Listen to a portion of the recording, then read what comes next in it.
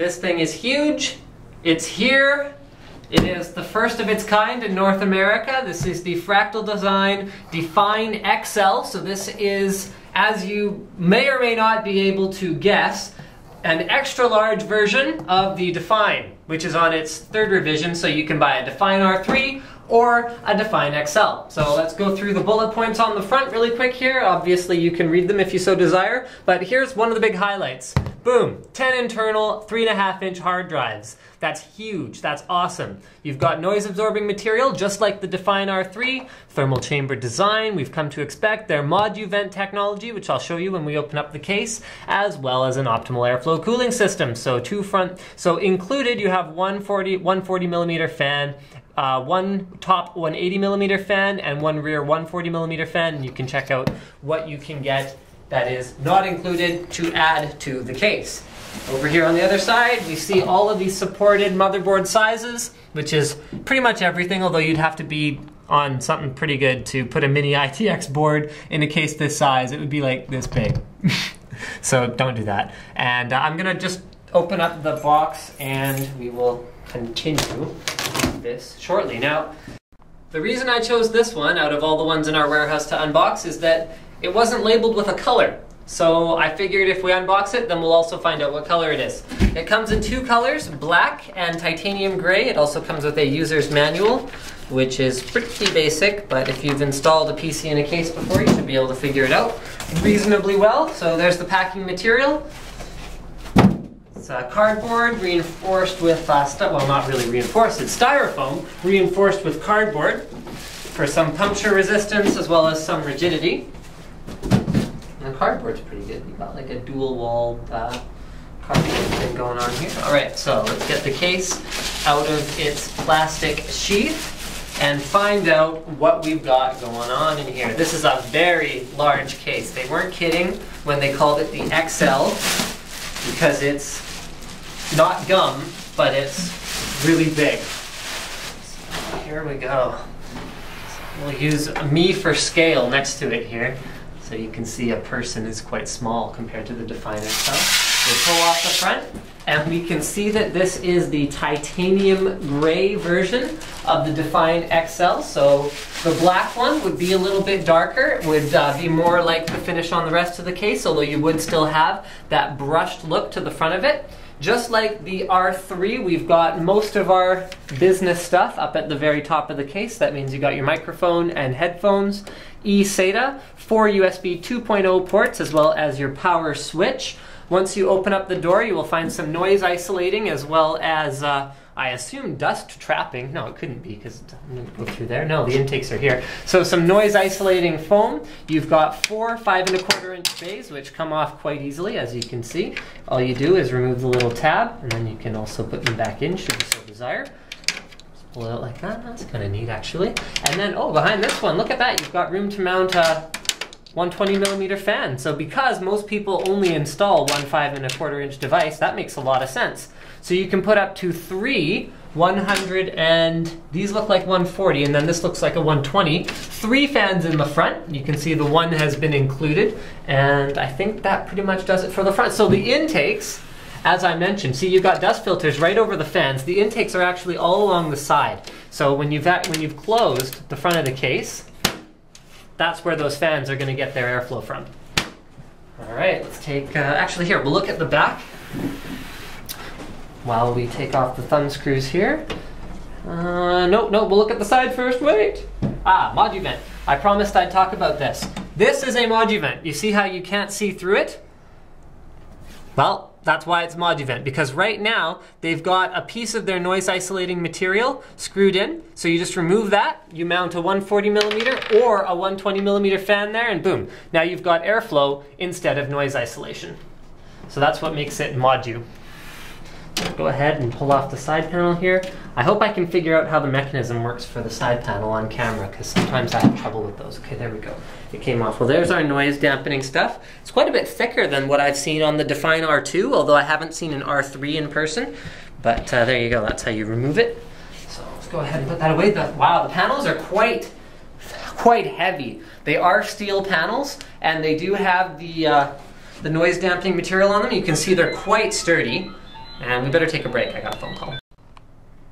And here we are on the inside of the case. So the first thing we're going to notice is our accessories. So this is giving us a little inventory here of everything that's included. I guess that's why that information was not in the manual.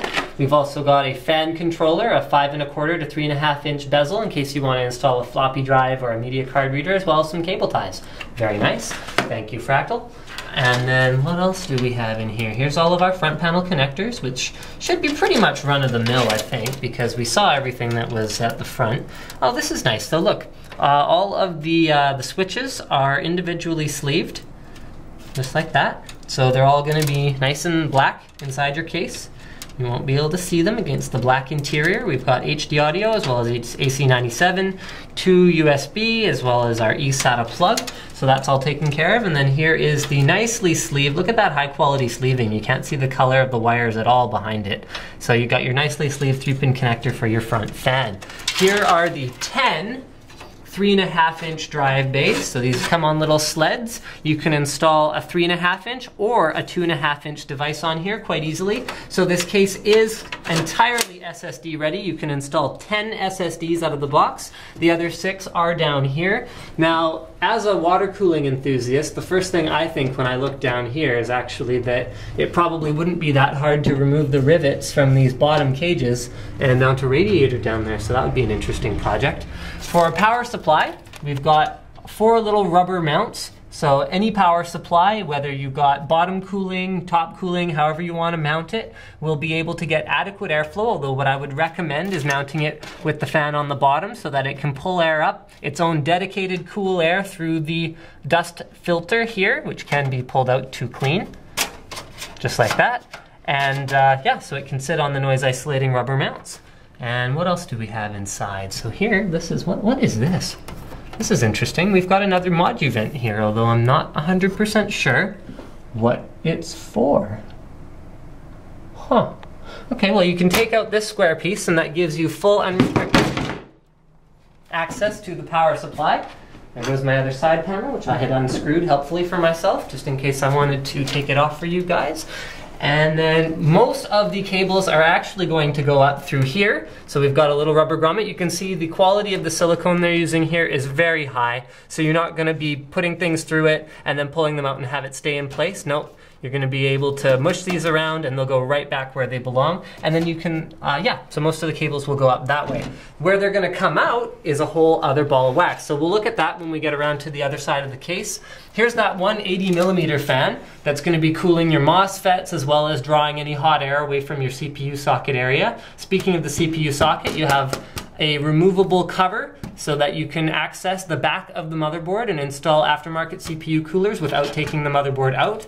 Here's another 140mm fan here in the back, just like the one in the front. We've got 7 expansion slots, so that means you're going to fit standard ATX, micro ATX, extended ATX, but none of those weird XL ATX type things. We've got 1 extra PCI slot here just in case you've got a cold cathode kit or a fan controller or something that you want to dedicate a PCI slot in the back to, but you don't want to take up room to install things on your motherboard. Just go ahead and mount that right there. Here's all of our rubber grommets all along the side and up along the top, so we can do SATA, we can do power, we can do 24-pin, we can do 8-pin, and that's all going to come up in a nice convenient location along there. So a 5 1/4 inch is all fairly straightforward here. We can actually, oh yeah, there's the 5 1/4 inch to 3.5 inch adapter is actually mounted in there by default. So you could just remove that, or you could leave it in and you could install the adapter for the front panel that they include in the accessory box.